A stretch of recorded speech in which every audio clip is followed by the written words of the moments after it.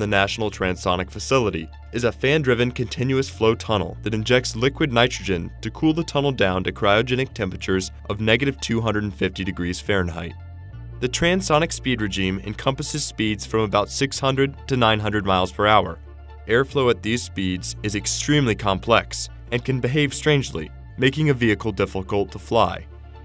One project at the NTF is the hybrid wing design, a design that would increase fuel efficiency of commercial aircraft by up to 70%, as well as increase carrying capacity, range, and cargo space. The NTF also tested the Space Shuttle and the Orion crew module, which will carry astronauts to and from space. These technologies will help and support the U.S. government and commercial aerospace industries.